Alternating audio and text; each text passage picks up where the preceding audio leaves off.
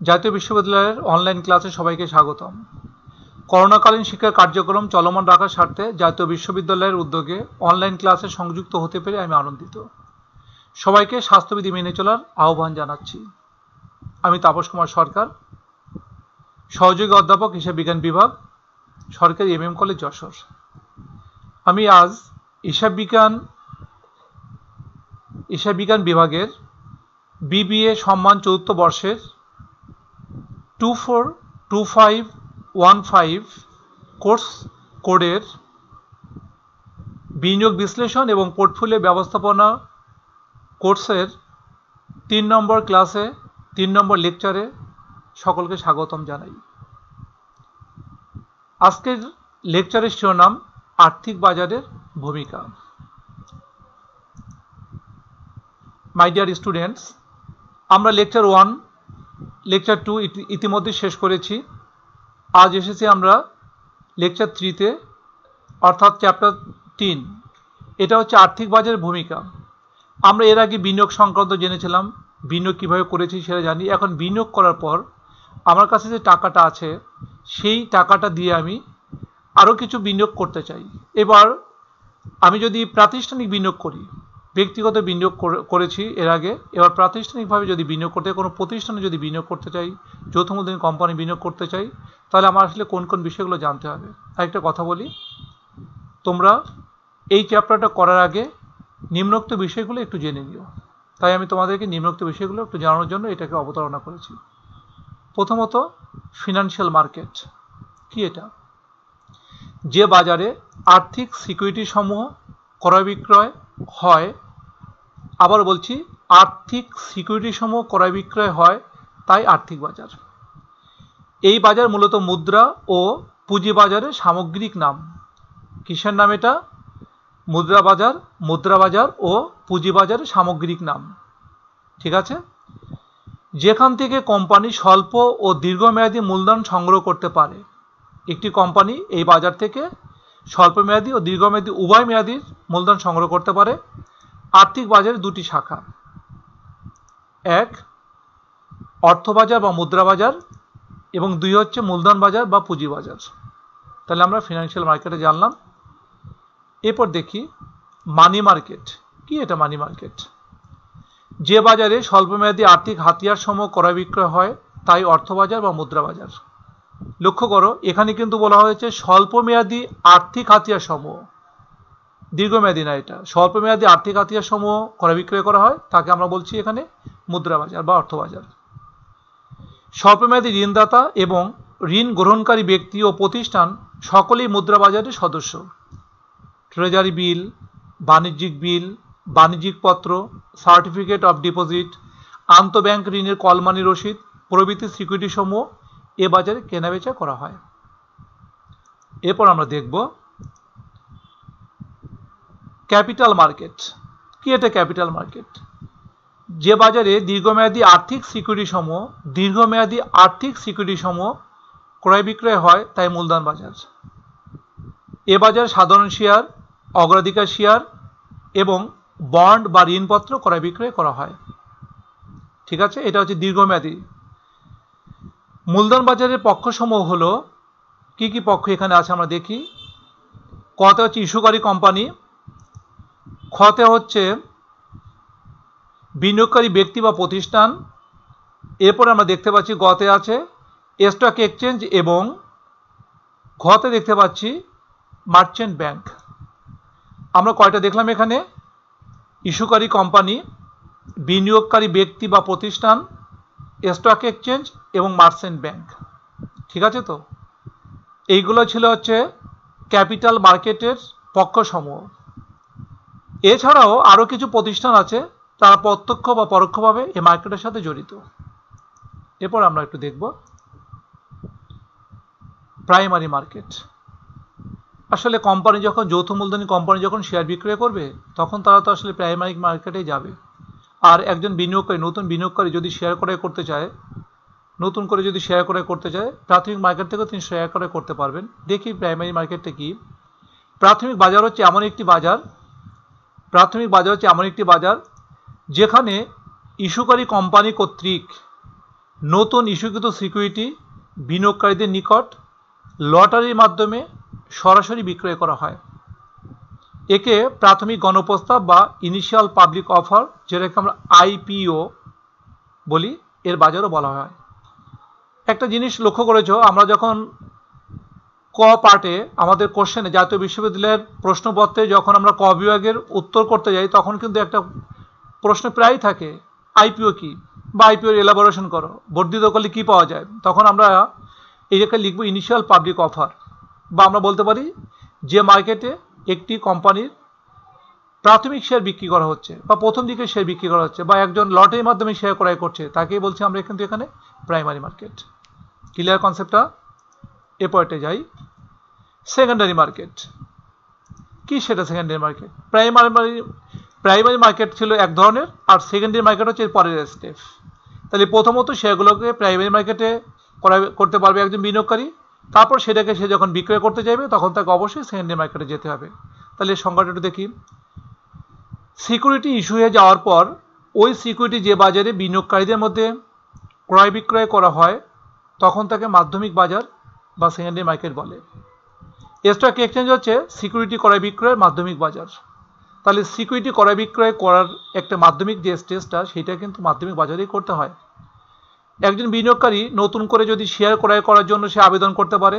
আবেদন করলে কোম্পানি কী করবে? প্রসপেক্টাস ঘোষণা করার পর ওই আবেদনকৃত শেয়ারের সংখ্যা আমি একজন বিনিয়োগকারী হিসেবে পাবো কি পাবো না, তিনি সেটা লটারির মাধ্যমে আমাকে বেছে নেবেন। যদি লটারিতে আমার নাম ওঠে, আমি যদি পাই, তাহলে ওই শেয়ারটা পাচ্ছি, তার নাম হচ্ছে প্রাইমারি মার্কেট।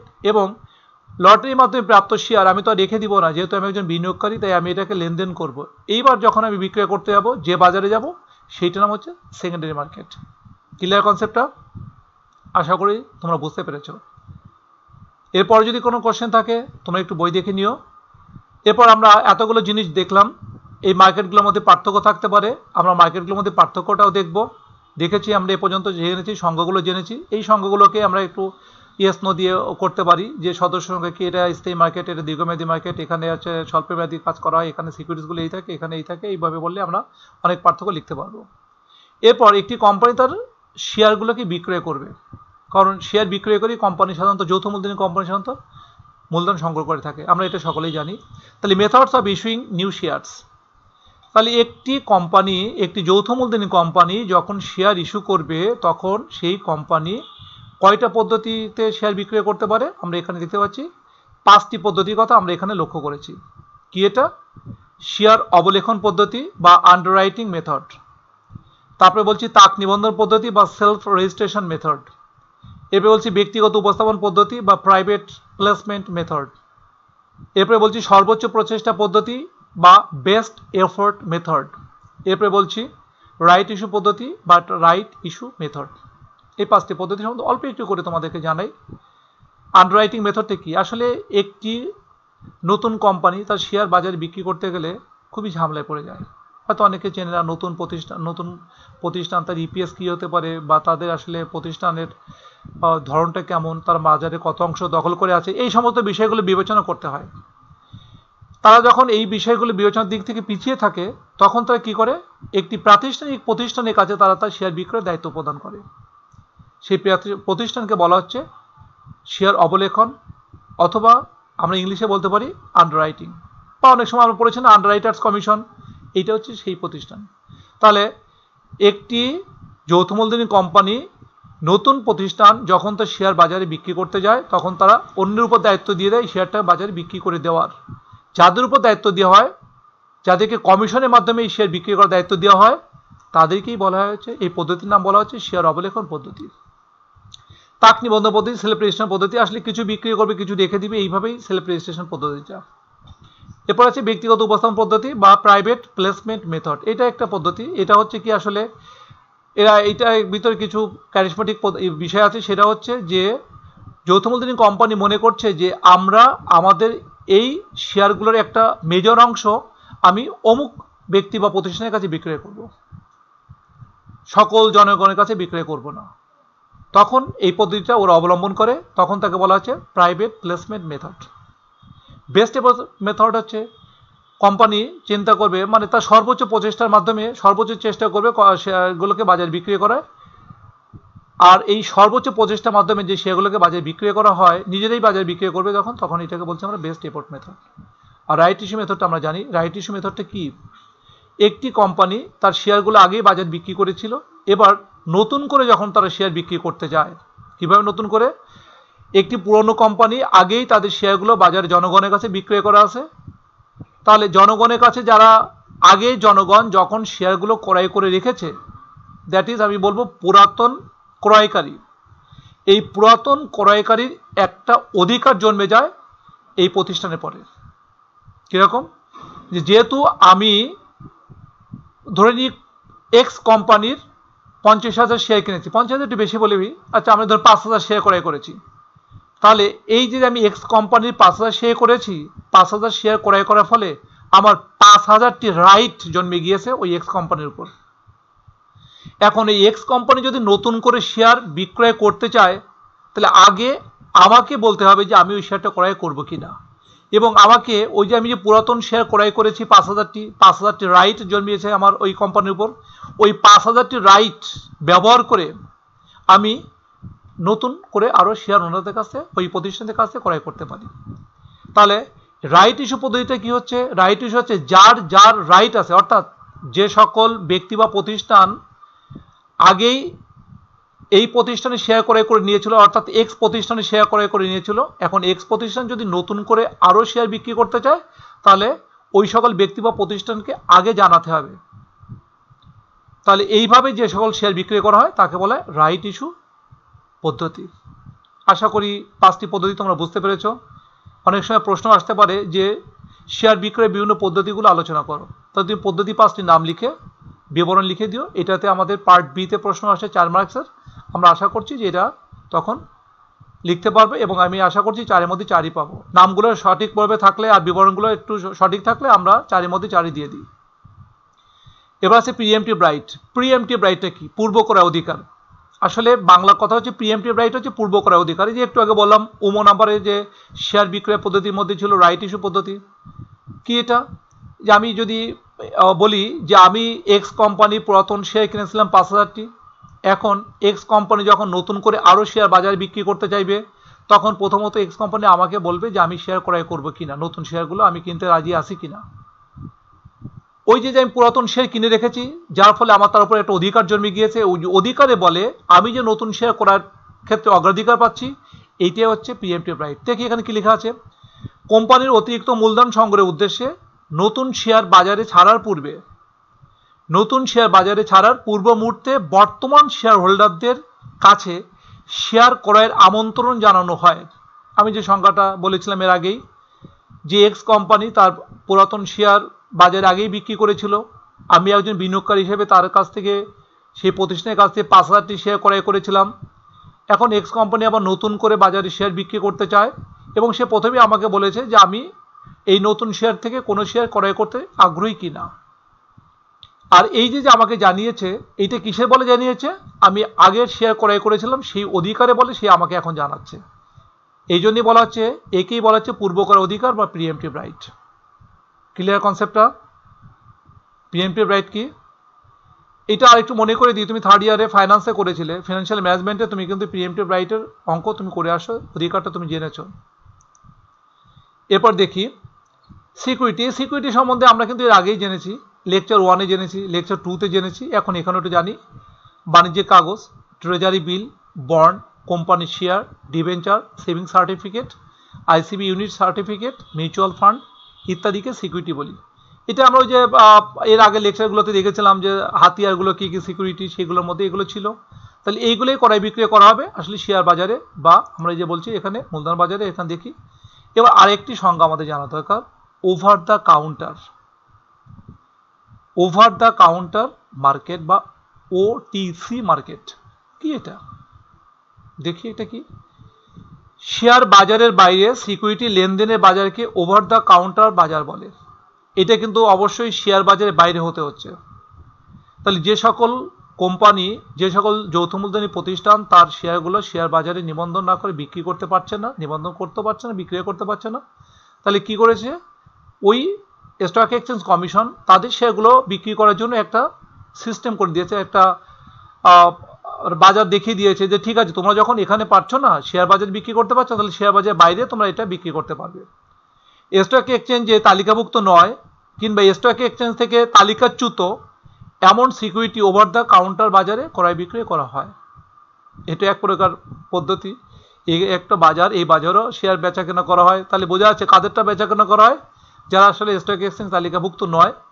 আবার স্টক এক্সচেঞ্জে তালিকাভুক্ত ছিল, কোনো কারণবশত তালিকাচ্যুত হয়ে গিয়েছে, তাদের শেয়ার বেচা কেনা করার জন্য যে জায়গাটা তার নাম হচ্ছে ওটিসি বা ওভার দ্য কাউন্টার মার্কেট। ঠিক আছে তো, ক্লিয়ার? তাহলে আমরা পরেরটাই যাই। আচ্ছা, এরপর আমরা আসলে জানবো, অনেক কথা তো বললাম, এবার নেসেসারি ফর্মুলাস, আমাদের আসলে কিছু অঙ্ক করতে হবে। তোমাদেরকে বলে রাখি, এই যে কথাগুলো বললাম এইগুলো কিন্তু আমাদের শর্ট নোটে আসতে পারে। তুমি এই প্রশ্নগুলো শর্ট নোটে আসতে পারে, আবার পার্ট বিতেও আসতে পারে। পার্ট বিতে যখন আসবে তখন তুমি সাজিয়ে গুছিয়ে লিখবে, শর্ট নোটে যখন আসবে তখন এই সংজ্ঞাগুলো লিখবে। এর সাথে যদি আর মানে এর সঙ্গে যদি একটু ইন এডিশন যদি তুমি কিছু বাড়িয়ে লিখতে পারো, এর সুবিধা অসুবিধা থাকতে পারে, উদ্দেশ্য থাকতে পারে, আসলে কোথা থেকে আসে এটা, তাও তুমি লিখলে তুমি 4-এর মধ্যে 4ই পাবে। All the best. আমরা আবার শুরু করি। এখানে দেখি অঙ্ক করতে হবে আমাদের। আমি এখানে যে অঙ্কগুলো উপস্থাপন করেছি এই অঙ্কগুলো আমাদের পার্ট বি এবং পার্ট সি, খ বিভাগ এবং গ বিভাগ উভয় বিভাগের জন্য কিন্তু উপযোগী। আমি একটু বলে রাখি, আমি এই জায়গায় মানে উপস্থাপনটা একটু অন্যরকম করেছি। সেটা হচ্ছে যে প্রথমত আমি সূত্র দেখিয়েছি, এক একটা সূত্রের সাথে এক একটা অঙ্ক দেখিয়েছি কি আসতে পারে। এগুলো মূলত পার্ট বির জন্য আমি যেটা এখানে করা, আর এইগুলো সকল অঙ্কগুলা পার্ট বি বা সূত্রগুলোর সাথে মিলিয়ে যখন আমরা একটা অঙ্ক করছি তখন সেটা আসছে পার্ট সিতে। তো my dear students, let's move. তাহলে আমরা এখন দেখি কি আছে। প্রথমে আছে ইনিশিয়াল মার্জিন। কি বিষয় হলো আমি তো জানতে পারছি না যে মার্জিনটা কি, তাহলে মার্জিনটা একটু জানি। আসলে মার্জিন হচ্ছে কি, যে শেয়ার মার্কেটে একজন বিনিয়োগকারী যখন শেয়ার কিনতে যাবেন, বিশেষ করে সেকেন্ডারি মার্কেটে, তখন ওই বিনিয়োগকারী একজন দালালের মাধ্যমে, দালাল প্রতিষ্ঠানের মাধ্যমে, যে প্রতিষ্ঠানটি এই কাজটা করে তাকে দালাল প্রতিষ্ঠান বলা হয়। এইটার ক্ষেত্রে প্রথমত আমি একটু পিছন দিকে যাই। প্রথমত একজন বিনিয়োগকারীকে বিও অ্যাকাউন্ট খুলতে হয়, বেনিফিশিয়ারি ওনার্স একটা অ্যাকাউন্ট খুলতে হয়, ব্যাংক অ্যাকাউন্ট থাকতে হয়। তারপরই শেয়ারের প্রসপেক্টাস বা কোম্পানি যে প্রসপেক্টাসটা ছাড়ে বাজারে, ওইটা দেখে এরা প্রথমত শেয়ার কেনার জন্য আবেদন করতে পারে। এটা গেল ইনিশিয়াল মানে প্রাইমারি মার্কেটে ছিল। সেকেন্ডারি মার্কেটের ক্ষেত্রে যদি বলি, আমি যদি সরাসরি লটারি না করে সরাসরি শেয়ার কিনতে যাই, তাহলে আমাকে একটা দালালি প্রতিষ্ঠানের মাধ্যমে, ব্রোকারেজ হাউসের মাধ্যমে আমাকে কি করতে হবে, একটা বিও অ্যাকাউন্ট খুলতে হবে, যাকে বেনিফিশিয়ারি ওনার্স অ্যাকাউন্ট বলছি। তারপর কি করতে হবে, ওই দালালের মাধ্যমে, দালালি প্রতিষ্ঠানের মাধ্যমে আমাকে শেয়ার ক্রয় করতে হবে বা বিক্রয় করতে হবে। যার মাধ্যমে আমি ক্রয় করব তার মাধ্যমে আমি বিক্রয় করব। ঠিক আছে? তাহলে ইনিশিয়াল মার্জিনটা কি? ইনিশিয়াল মার্জিন মানে হচ্ছে আসলে আমার অংশটা কি বলছে। এখানে আমরা প্রথমেই দেখব যে প্রারম্ভিক মার্জিনটা কি আসলে। এখানে বলছে সিকিউরিটি বাজারে কোনো লেনদেন শুরু করার সময়, তাহলে একজন বিনিয়োগকারী যখন সিকিউরিটি বাজারে কোনো লেনদেন শুরু করছেন, সিকিউরিটি বাজারে কোনো লেনদেন শুরু করার সময় বিনিয়োগকারীকে মোট শেয়ার মূল্যের যতটা অংশ অবশ্যই প্রদান করতে হয় তাকে ইনিশিয়াল মার্জিন বলে। আবারও বলছি, একটু তুমি বুঝে নাও। তোমাদের বুঝতে হবে যে ইনিশিয়াল মার্জিনটা কি। ইনিশিয়াল মার্জিন হচ্ছে তুমি যখন শেয়ার ক্রয় করবে তখন তোমার দালালি প্রতিষ্ঠান তোমাকে বলবে যে আপনি যদি 100 পিস শেয়ার ক্রয় করতে চান, প্রতি পিস শেয়ারের দাম যদি 100 টাকা হয়, তাহলে 100 গুণ 100 যে 10,000 টাকা হবে, এর মধ্যে এত % আপনি নিজের পকেট থেকে দিবেন, আর বাকিটা আমরা আপনাকে লোন হিসেবে দিব। তাহলে ওই যে 100টি শেয়ার কিনতে যাচ্ছি আমি, ওর ভিতর যে অংশটা, যে পরিমাণ টাকা আমার পকেট থেকে বা দ্যাট ইজ বিনিয়োগকারী পকেট থেকে দিতে হবে, তাকে বলা হচ্ছে এখানে ইনিশিয়াল মার্জিন। তাহলে আমরা ইনিশিয়াল মার্জিন বের করার সূত্র দেখি। I am is equal to, উপর লিখেছে V minus D divided by V, আর এই উত্তরটা আসবে পার্সেন্টেজে। তাহলে আমরা এখানে লিখছি V is equal to total value of the shares, শেয়ারের টোটাল দাম। ওই যে আমি বলেছিলাম 100টি শেয়ার ক্রয় করতে চাই 100 টাকা করে দাম, তাহলে 100 × 100 যা হবে সেটা এখানে বসবে। আচ্ছা, একটা কথা বলা হয়েছে D is equal to ডেপ্ট or বরড ফান্ড, মানে ঋণকৃত মূলধন, যে টাকাটা ওই ব্রোকার হাউস আমাকে দিবে। তাহলে আমরা বললাম V minus D divided by V into 100 দিয়েও করতে পারি, 100 না দিয়েও আমরা আসলে সর্বশেষ উত্তরে গিয়ে আমরা এখানে পার্সেন্টেজ হিসেবে দেখাতে পারি। তাহলে দেখি আমরা এর সঙ্গে কি আছে আরেকটা। আমরা এখানে দেখতে পাবো একটা অঙ্ক, exercise 1। Suppose that the investor initially page টাকা 6000, একজন বিনিয়োগকারী ইনিশিয়ালি প্রদান করেছে 6000 টাকা, টুয়ার্ডস দ্য পারচেজ অফ টাকা 10,000 ওর্থ অফ স্টক। আমাদের ব্র্যাকেটের মধ্যে লেখা আছে 100 শেয়ারস অ্যাট টাকা 100 পার শেয়ার। 100টা শেয়ার ক্রয় করতে চায় বিনিয়োগকারী, প্রত্যেকটা শেয়ার দেবে 100 টাকা, অর্থাৎ 10,000 টাকার মধ্যে সে নিজে পকেট থেকে দিয়েছে 6000 টাকা।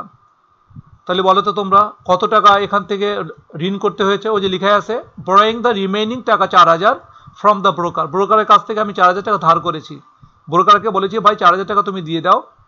তাহলে এখানে বলছে যে ইনিশিয়াল মার্জিনটা কত, এটা একটা জাস্ট ছোট্ট একটা অঙ্ক আমরা এখানে দেখব। Initial margin is equal to V minus D divided by V. এখানে ভি হচ্ছে টোটাল ভ্যালু হচ্ছে 10,000 টাকা, আর আমরা এখানে কি পেয়েছি, ডি পেয়েছি 4000 টাকা। তাহলে ইনিশিয়াল মার্জিনটা আমরা বের করে ফেলি। আমরা এখানে ইনিশিয়াল মার্জিন দেখতে পাচ্ছি যে 10,000 মাইনাস 4000, 10,000 মাইনাস 4000 ডিভাইডেড বাই 10,000। এরপরে দেখতে পাচ্ছি 6000কে 10,000 ভাগ করে আমরা এখানে দেখতে পাচ্ছি 0.60, অর্থাৎ এখানে 60%। খুবই ছোট্ট একটা অঙ্ক, সহজ অঙ্ক। তবে একটা কথা বলে রাখা ভালো, এই ছোট ছোট অঙ্ক করেই কিন্তু পার্ট সিতে যেতে হবে, কারণ এই ছোট্ট ছোট্ট অঙ্ক পার্ট বির অঙ্কগুলোই একসময় ওর সমষ্টি হবে পার্ট সির অঙ্ক। আমরা পরেরটা দেখি। 2, initial required cash by the investor.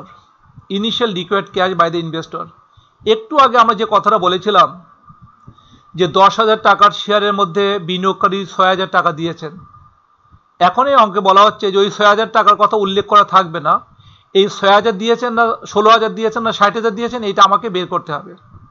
আমাকে মানে আমি যে এখন অঙ্ক করছি, দ্যাট ইজ তোমাকে বের করতে হবে কি, এটা required cash equal to V গুণ IM পার্সেন্টেজ। হিয়ার ভি মানে হচ্ছে total value of the transactions, R IM মানে হচ্ছে ইনিশিয়াল মার্জিন পার্সেন্টেজ। এটা আমরা দেখি কি দেওয়া আছে। Sorry, given total value of the shares টাকা 10,000, percentage of debt fund is 40%।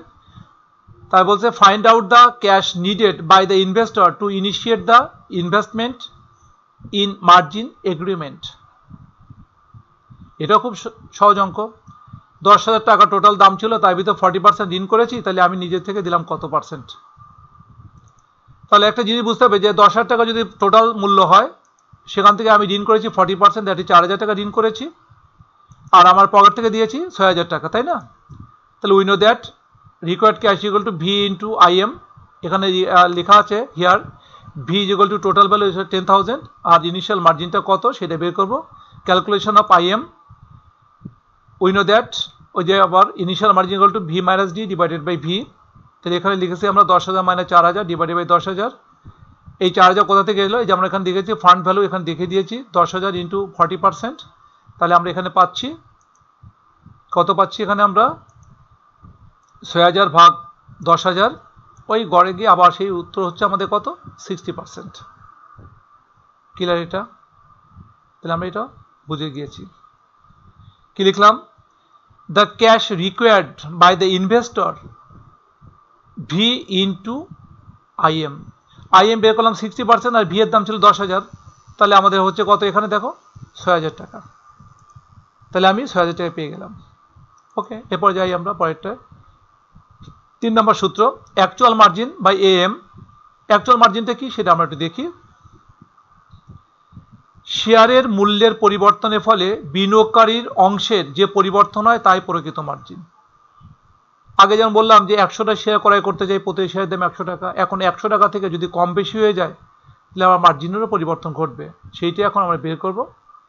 AM মানে actual margin is equal to CB minus D divided by CB into 100 দিতে পারি, নাও দিতে পারি, কিন্তু উত্তরটা করতে হবে আমাকে পার্সেন্টেজে। হিয়ার সিবি মানে হচ্ছে কারেন্ট ভ্যালু অফ স্টক বা শেয়ারস। সিবি আসলে একটু আগে যে ভ্যালু বলেছিলাম সেটা থেকে এখন চেঞ্জ হবে, কারণ আগে শেয়ারের দাম যেটা ছিল ধরে নিব সেটা ছিল ফেস ভ্যালু বা আগের দাম দেওয়া ছিল 100 টাকা। এখন এই শেয়ারের দাম বাড়তেও পারে কমতেও পারে, এই জন্য আমরা এখানে লিখছি এনএস গুণ current market price per share. আর ডি হচ্ছে ডেপ্ট ফান্ড, ওই ঋণ করা মূলধন। আমাকে একটা বের করতে হবে এএম। তাহলে আমরা দেখি একটা, এখানে একটা অঙ্ক দেওয়া হয়েছে তোমাদের সুবিধার জন্য, অঙ্কটা একটু দেখি।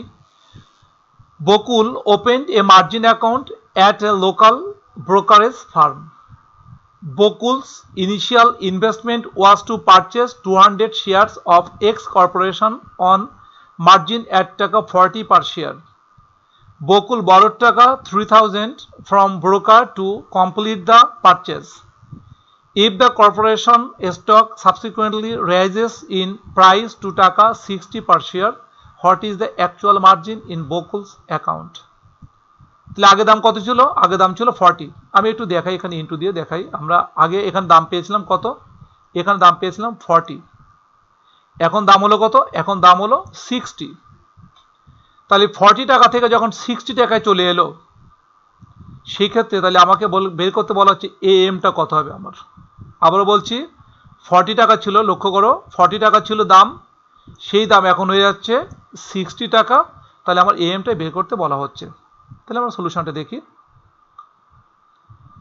এখানে বলা হয়েছে if stock price rises to টাকা 60, we know that M is equal to, সূত্র বসিয়েছি আমরা। হিয়ার দিয়ে লিখছি কারেন্ট ভ্যালু অফ স্টক বা শেয়ারস।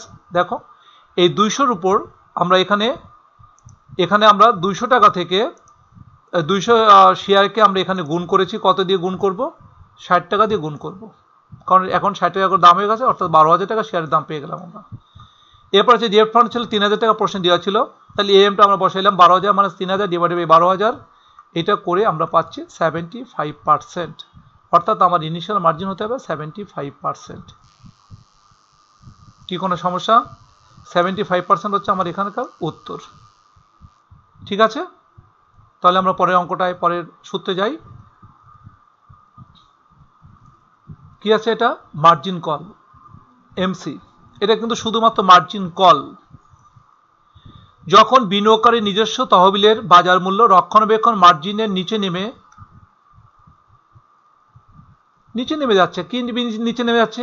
ওই যে আমার ইনিশিয়াল মার্জিন। দেখো কি লেখা, যখন বিনিয়োগকারী নিজস্ব তহবিলের বাজার মূল্য রক্ষণাবেক্ষণ মার্জিনের নিচে নেমে যায়। এখানে একটা কথা বলা আছে রক্ষণাবেক্ষণ মার্জিন, এই জিনিসটা আমরা আর একটু পরে জানবো, যেটাকে বলছে মেইনটেনেন্স মার্জিন, একটু পরে জানবো। নিচে নেমে যায় তখন দালাল বা ব্রোকার বিনিয়োগকারীকে নিজস্ব মার্জিন বাড়ানোর জন্য যে তাগিদ বা কল দেন তাকে মার্জিন কল বলে। তাহলে মার্জিন কল বের করার জন্য আমাকে প্রথমে এএম বের করে নিতে হবে। তারপর দেখো সেটাকে দিয়ে আমরা এমএম এই এর সাথে তুলনা করব। মার্জিন কলের ক্ষেত্রে দুটো জিনিস, একটা হচ্ছে এএম লাগবে আর একটা এমএম পার্সেন্টেজ লাগবে, অর্থাৎ অ্যাকচুয়াল মার্জিন লাগবে আর এমএম পার্সেন্টেজ লাগবে। তাহলে আমরা বুঝতে পারবো। দেখো সূত্র এখানে কি বলা আছে, যদি actual margin is greater than MM percentage হয়, বা দ্যাট ইজ মেইনটেন্স মার্জিনের চেয়ে যদি আমার অ্যাকচুয়াল মার্জিন এখনো বেশি থাকে, তাহলে মার্জিন কল করা যাবে না। এই কাজটা করছে দালাল বা ওই দালালি প্রতিষ্ঠান। সে কি করছে? ব্রোকার কি করছে? ব্রোকারেজ হাউস কি করছে? সে দেখছে প্রথমত যে বিনিয়োগকারীর অ্যাকচুয়াল মার্জিনের পার্সেন্টেজ কত, দেখা গেল যে 60%, আর মেইনটেন্স মার্জিন হচ্ছে, তারা রক্ষণাবেক্ষণ মার্জিন ধরেছে 30%, তাহলে বিনিয়োগকারীকে আর কোনো কল করা যাবে না। কিন্তু যদি বিপরীত ঘটে, যদি এএম কমতে কমতে এম পার্সেন্টেজের নিচে নেমে আসে, তাহলে একটা মার্জিন কল করা হবে। এক্সারসাইজ 4 নম্বরটা দেখি কি লেখা। Adri buys on margin 1000 shares of Sun Corporation at টাকা 60 per share. The initial margin requirement is 50%. এই দেখো 50% রিকোয়ারমেন্টের কথা বলে দিয়েছে। And the maintenance margin requirement is 30%. এখানে মেইনটেন্স মার্জিন হচ্ছে রক্ষণাবেক্ষণ সর্বনিম্ন মার্জিন হচ্ছে 30%. If the stock price falls to টাকা 50, will Adri receive a margin call? আচ্ছা, আমি একটু কথাটা বলি। আমরা যখন মোবাইল ফোনে কল করি তখন একসময় না বলে যে দয়া করে রিচার্জ করুন, আপনার বর্তমান ব্যালেন্স 9 টাকার কম হয়ে গিয়েছে, এরকম বলে না? তোমরা নিশ্চয়ই জানো এটা। তো ওই যে 9 টাকা কম হয়ে গিয়েছে বলছে, ওইটাই হচ্ছে আমার এখানে 30% এই মেইনটেন্স মার্জিন। এটা হচ্ছে ওইটা হচ্ছে ওই যে মোবাইল কোম্পানির মেইনটেন্স মার্জিন। ঠিক আমাদের অঙ্কটা এখানে বলেছে যে মেইনটেন্স মার্জিন হচ্ছে 30%, আর এখানে ইনিশিয়াল মার্জিন ছিল 50%। আচ্ছা, শেয়ারের দাম ছিল আগে 60 টাকা, এখন দাম কমে গিয়ে হলো 50 টাকা, সরি, এখন দাম কমে গিয়ে হলো 50 টাকা। তাহলে আমি একে বলছি সে কি একটা মার্জিন কল পাবে কিনা। তাহলে দেখি আমরা এখানে কি বললো, উত্তরটা দেখবো আমরা আস্তে আস্তে। সূত্র মনে আছে তো? সূত্র বসাতে হবে, ক্যালকুলেশন অফ বরোড ফান্ড। আমরা যে সূত্রের কথা বলেছিলাম সেটা দেখি। আসলে এখানে অ্যাকচুয়াল মার্জিনটা আগে বের করতে হবে। ইনিশিয়াল মার্জিনটা বের করলাম। ইনিশিয়াল মার্জিন বের করে আসলে আমরা কেন এটা বের করেছি একটু দেখাই আমরা। আসলে আমাদের ঋণের পরিমাণটা কিন্তু প্রশ্নে দেওয়া নেই কোথাও। আমাদের এই ঋণের পরিমাণটা বের করতে হবে, এটা কিন্তু প্রশ্নে কোথাও দেওয়া নেই। তাহলে আমরা ইনিশিয়াল মার্জিনের মাধ্যমে ঋণটা বের করলাম। এখানে বলা আছে টোটাল ভ্যালু দেওয়া আছে এত টাকা, বরড ফান্ডটা কত। তাহলে আমরা বরড ফান্ড বরড ফান্ড করছে আমরা 30,000 টাকা, 30,000 টাকা পেয়েছি। ক্লিয়ার? এই যে 30,000 টাকা পেলাম আমরা, এটা ঋণ করা মূলধন। এবার দেখি আমরা এরপরে কি করতে হয়েছে। আচ্ছা, if stock prices false two টাকা 50, যদি দাম কমে এখন 50 টাকায় চলে আসে তাহলে কি হবে, we know that actual margin এখন বের করতে হবে আমাকে। আমি আসলে অ্যাকচুয়াল মার্জিন বের করে কত পেয়েছি, অ্যাকচুয়াল মার্জিন বের করে পেয়েছি 40%। মনে পড়ে কি তোমার যে তোমার এখানে মেইনটেন্স মার্জিন কত ছিল?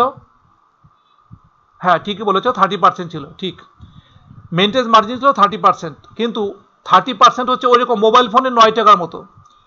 যদি তোমার মোবাইল ফোনের বর্তমান ব্যালেন্স যদি তোমার 10 টাকা, 11 টাকা, 12 টাকা থাকে, তাহলে কি তুমি কল করতে গেলে বলবে যে দয়া করে রিচার্জ করুন, আপনার 9 টাকা আছে, বা আপনাকে করতে হবে, ঋণ নিতে হবে? এটা বলবে না। কিন্তু 9 টাকার কম নেমে গেলেই কিন্তু তোমাকে বলবে। লাইক দিস, আমরা এখানে 40% পর্যন্ত এখন আমার ইনিশিয়াল মার্জিন আছে। দাম যতই কমুক আমার এখানে দাম আছে, মানে আমার টাকা দিয়ে আছে 40%, আর ওরা বলছে যে মেইনটেন্স মার্জিন হচ্ছে 30%, ওদের রক্ষণাবেক্ষণ মার্জিন হচ্ছে 30%। তাহলে আমি কি একটা কল পাবো? দ্যাট ইজ বিনিয়োগকারী কি একটা কল পাবে? দেখি কি লিখছে। As actual margin is greater than maintenance margin, Das the investor will not receive a margin call. যেহেতু অ্যাকচুয়াল মার্জিন এখনো মেইনটেন্স মার্জিনের উপরে অবস্থান করছে, তাই বিনিয়োগকারীকে কোনো কল করা যাবে না। কীরকম কল, যে ভাই আপনি আসেন, এসে আপনার টাকাটা দিয়ে যান, এরকম কোনো কথা বলা যাবে না। ব্রোকার হাউস এটাকে কল করতে পারবে না বিনিয়োগকারীকে। সহজ অঙ্ক কিন্তু, তাই না? আসলে দেখো, প্র্যাকটিস করলে তুমি পেয়ে যাবে। এবার মার্জিন কল প্রাইস কি বলছে, শেয়ারের দাম হ্রাস পেলে, শেয়ারের দাম হ্রাস পেয়ে একটা অবস্থা পর্যন্ত গেলে দালাল বিনিয়োগকারীকে জামানত বাড়াতে তাগিদ দেন। দালাল মানে এখানে দালালি প্রতিষ্ঠানের কথা বলা হচ্ছে। তাহলে যে প্রাইসে গিয়ে থামলো ওই প্রাইস থেকে বলা হচ্ছে মার্জিন কল প্রাইস। এবার কিন্তু বলবে যে টাকা দিয়ে যান। মার্জিন কল প্রাইস মানে কত টাকা, আগেরটা করলাম পার্সেন্টেজে, আগেরটা আমরা বলেছিলাম যে আমার 40% এখনো পর্যন্ত তোমার প্রতিষ্ঠানে টাকা জমা দেওয়া আছে, আর তুমি 30%-এর নিচে নামলে আমাকে তুমি ডাকতে পারো, তখন ছিল পার্সেন্টেজ। আর এখানে হচ্ছে দেখি কি করা হয়েছে, MC equal to D divided by NS into 1 minus MM percentage. সূত্রে যেখানে লেখা আছে 1 মাইনাস এমএম পার্সেন্টেজ ইন্টু 100 না, এখানে আর দেওয়া দরকার নেই, কারণ এটা উত্তরটা আসবে টাকায়। তাহলে আমরা দেখবই ডি ইকুয়াল টু হচ্ছে ডেট ফান্ড, এনএস হচ্ছে number of shares, R MM percentage হচ্ছে মেইনটেন্স মার্জিন পার্সেন্টেজ। এটা প্রশ্নে দেওয়া থাকবে। এক্সারসাইজ পাশে কি আছে, assume an initial margin requirement of 50%। দেখো এখানে বলছে যে ইনিশিয়াল মার্জিন লাগবে 50% and a maintenance margin of 30%, এবং মেইনটেন্স মার্জিন হতে হবে 30%। An investor বাইজ 100 shares of stock on margin at টাকা 60 পার শেয়ার। 60 টাকা দরে তুমি 100 পিস শেয়ার ক্রয় করেছো। The price of the stock subsequently drops two টাকা 50, 60 টাকা থেকে দাম কমে 50 টাকা হয়ে গেল। If the price now rises to টাকা 55, 55, what is the margin call price. তাহলে দেখো দাম আবার উঠানামা করলো, প্রথমে ছিল 60 টাকা, পরে হলো 50 টাকা, আবার দাম বেড়ে গেল 55 টাকা। তাহলে what is the margin call price. আরেকটা কথা বলা হয়েছে, is the account restricted, call price কত হবে, এবং এই অ্যাকাউন্টটাকে কি বন্ধ করে দেওয়া হবে, রেস্ট্রিক্টেড করে দেওয়া হবে, ব্যবসা বাণিজ্য কি জন্য স্থগিত করা হবে। দেখি আসলে কি হবে। আমরা লক্ষ্য করি হোয়েন মার্কেট প্রাইস ইজ টাকা 55, যখন আমার মার্কেট প্রাইসটা 55-তে দাঁড়িয়েছে তখন একটা ওয়ার্কিং করে আমাকে ডি বের করতে হবে, কারণ এখানে আমি কোথাও ঋণকৃত টাকার পরিমাণ জানি না, পাইনি কোথাও, তাহলে আমাকে ঋণকৃত টাকার পরিমাণ ইনিশিয়াল মার্জিনের পরিমাণ দিয়েছিল 0.50 ইজ ইকুয়াল টু লেনদেনের মূল্য ছিল হচ্ছে 6000 মাইনাস ডি ডিভাইডেড বাই 6000। এটা করে আমরা এখানে ডির দামটা পেলাম হচ্ছে 3000 টাকা। দাস বরড ফান্ড ইজ টাকা 3000। তারপর আমরা আবার লিখছি যে মার্জিন কল পেজের সূত্র লিখেছিলাম D divided by NS into first bracket 1 minus MM percentage. তাহলে এই ক্ষেত্রে দেখি ডি হচ্ছে আমার 3000 টাকা, নাম্বার অফ শেয়ার হচ্ছে 100, আর এমএম পার্সেন্টেজ 30%, যেটা প্রশ্নে দেওয়া ছিল। মনে পড়ছে তোমাদের? এখন তুমি মানগুলো বসিয়ে দাও। মানগুলো বসিয়ে দিয়ে তুমি পেয়ে যাচ্ছ 42 টাকা 85 পয়সা, বা 85 পয়সা হচ্ছে একটু বেশি, 42.857 টাকা। ঠিক আছে, তাহলে কমেন্টে কি লিখছি? As the market price is greater than margin call price, as the market price is greater than margin call price, Das the account should not be restricted. তাহলে এখানে মার্জিন কলে হচ্ছে 42 টাকা এত পয়সা, কিন্তু এখনো পর্যন্ত বাজারের দাম কিন্তু এর চেয়ে অনেক বেশি আছে। তাই লিখছে as the market price is greater than margin call price, এই কারণে এই অ্যাকাউন্টটাকে রেস্ট্রিক্টেড করা যাবে না, অ্যাকাউন্টটার লেনদেন স্থগিত বা বন্ধ করা যাবে না। ঠিক আছে তো? তাহলে আমরা এমসির মাধ্যমে একটা মন্তব্য লিখে ফেলেছি। এরপর দেখি পরেরটা কি আছে আমাদের এখানে, মার্জিন কল অ্যামাউন্ট। এবার টাকা বের করতে পারছিল। মূল কথা হচ্ছে এত সময় ধরে তুমি মার্জিন কলের কথা বলেছিলে, দেখি কি, যখন অ্যাকচুয়াল মার্জিনের মান প্রশ্নে প্রদত্ত মেইনটেন্স মার্জিন পার্সেন্টেজের নিচে নেমে যাবে, তখন নিচের সূত্রের মাধ্যমে বিনিয়োগকারীকে নগদ কত টাকা দিতে হবে তা বের করতে হবে। বিনিয়োগকারীকে এখন বলবে ব্রোকারেজ হাউস যে বিনিয়োগকারী আপনি আমাকে কিছু টাকা দিয়ে যান, কারণ আপনার টাকার পরিমাণটা কমে গিয়েছে। এই এমএম পার্সেন্টেজে ব্যবহার করে আমি এটা করবো। এমএম পার্সেন্টেজের সূত্র হচ্ছে CB minus D plus cash divided by CB plus cash. এখানে বলা হচ্ছে here CB is equal to current value, that is NS গুণ current market current price per share, D is equal to হচ্ছে date. এখানে একটা note লেখা হয়েছে using this formula we can find the amount of cash. আসলে আমাকে এখানে ক্যাশটাই বের করতে হবে। আমি একটু দেখাই, আমরা কিন্তু আসলে এই অঙ্ক থেকে এই সূত্র থেকে এই ক্যাশটা বের করব। এই যে ক্যাশটার কথা বলা হয়েছে, এই ক্যাশটা আমরা আসলে সমাধানের মাধ্যমে বের করব। দেখি, assume an investor buys 1000 shares of common stock of Douglas Incorporation at the rate of টাকা 100 from broker, where he has put up টাকা 50,000 to initiate the transaction. What is the cash amount required to equalize the investor's equity at a market price of টাকা 65 per share if the maintenance margin is 30%? তাহলে কত টাকা টাকা দিতে হবে যদি maintenance মার্জিনের পরিমাণ 30% থাকে, তাহলে তোমাকে কত টাকা ওদেরকে দিয়ে আসতে হবে। তাহলে দেখি আমরা টাকার পরিমাণটা ক্যাশটা কীভাবে বের করবো। আমরা এখানে সলিউশনটা দেখি।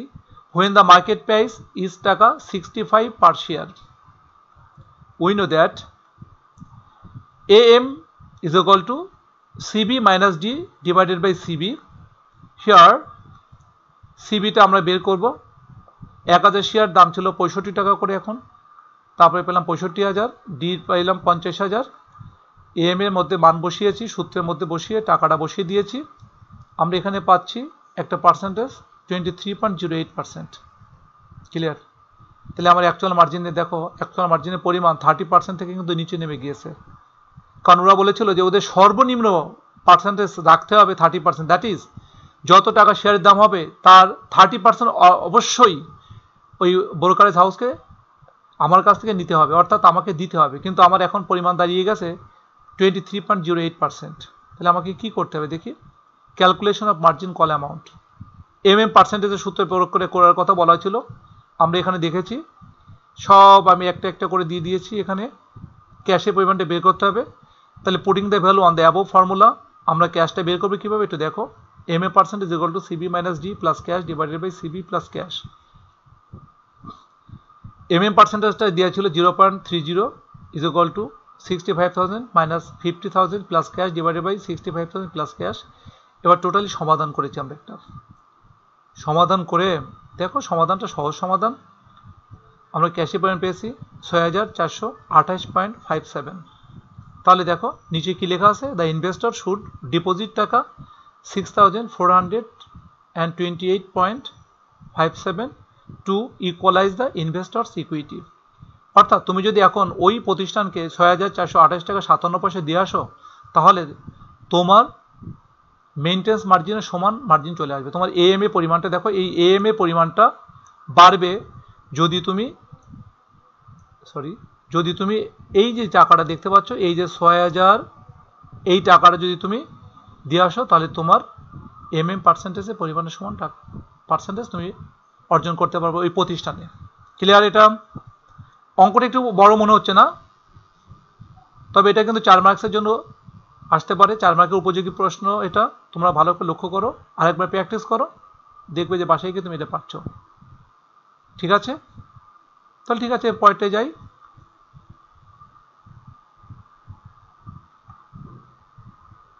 কি আসছে?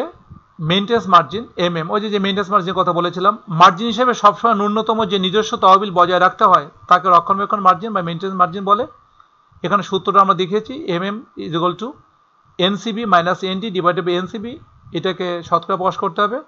এখানে এনসিবি যেগুলো বলা আছে, NEET current value is equal to NS গুণ price per share, R ND is equal to new ডেপ্ট। এটা ওই আগের পার্সেন্টেজ অনুযায়ী আমরা করব। তারপর আমরা এখানে কোনো অঙ্ক দিইনি, আসলে এখানে কোনো অঙ্ক আমার প্রয়োজন নেই। এরপরে আমরা করেছি রিটার্ন অন ইনভেস্টমেন্ট, আরওআই, অনেক গুরুত্বপূর্ণ একটা অঙ্ক সূত্র, এটা আমাকে দেখতে হবে। বিনিয়োগকারী বিনিয়োগকৃত অর্থ থেকে যে পরিমাণ আয় অর্জন করে তাই আরওআই। আরওআই একটা সূত্র আমরা লিখেছি উপরে, ROI is equal to, first bracket দিয়ে লিখছি ডি মাইনাস সি, এই ফার্স্ট ব্র্যাকেট শেষ করলাম, plus first bracket SP minus পিপি, ফার্স্ট ব্র্যাকেট শেষ, ডিভাইডেড বাই লিখছি আমরা ইআই ইন্টু 100 সমান সমান আমরা পেয়েছি এখানে পার্সেন্টেজে টাকাটা আসবে, আসলে উত্তরটা আসবে পার্সেন্টেজে। টাকা এখানে আমরা লিখবো না, আমরা আসলে উত্তরটা লিখবো পার্সেন্টেজে। ঠিক আছে? তাহলে দেখি এখানে কি, D is equal to dividend income. ওই যে উপরে দেখতে পাচ্ছি D. C is equal to হচ্ছে কমিশন অথবা ইন্টারেস্ট অন মর্টগেজ লোন অথবা ব্রোকারেজ ফিস।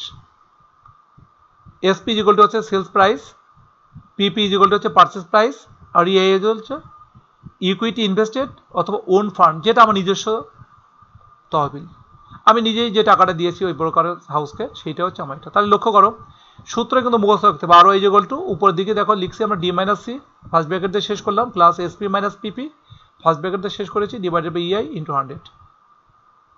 মুখস্থ হয়েছে তো? তাহলে আরেকবার দেখে নাও, আরেকবার মুখস্থ করবে বাসায় বসে, এই ভিডিওটা দেখে দেখে তুমি আরেকবার মুখস্থ করে ফেলবে। তো ঠিক আছে, আমরা পরের পেজে যাই। দেখো আমাদের পরের পেজে কি বলা হচ্ছে, 8 নম্বর অঙ্কে, consider an investor who wants to by 100 equity shares at the rate of টাকা 50 per share because he feels it will to টাকা 75 by the end of the year. The equity shares will pay টাকা 1 per share as annual dividend. The investor is going to buy the equity shares with 60% margin and pay 10% interest on the margin loan. What will be the rate of return on the proposed investment? এই যে rate of রিটার্নের কথা বলছি আমরা, rate of return, এই rate of return মানে কিন্তু আমার এখানে আরওআই হিসেবে প্রকাশ করা হচ্ছে। ঠিক আছে, অঙ্কটা দেখলে এবার সলিউশনে যাই।